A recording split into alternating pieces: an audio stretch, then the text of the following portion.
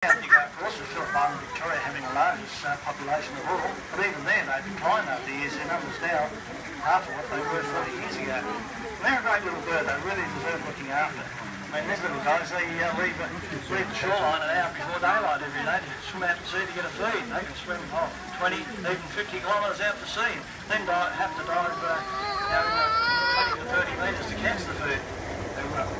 They have a great stamina, these little guys. But, they are so small, we're so tall, they become very frightened if we try and touch them at all, so we don't reach over and try and pat them. When we go to feed them, we hold the fish by the tail above their heads and we'll just put it to their mouth. So, yeah, just put it up to their mouth like that. As soon as they grab hold, let it go and they gobble it down, okay?